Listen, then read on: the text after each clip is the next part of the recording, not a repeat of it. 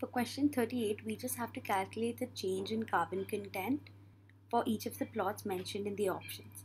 So first is the grass plot at site X. The grass plot at site X goes from 0.1 to about 0.9. So the difference is 0.8. The shrub plot at site X goes from 0.1 to about 0.7.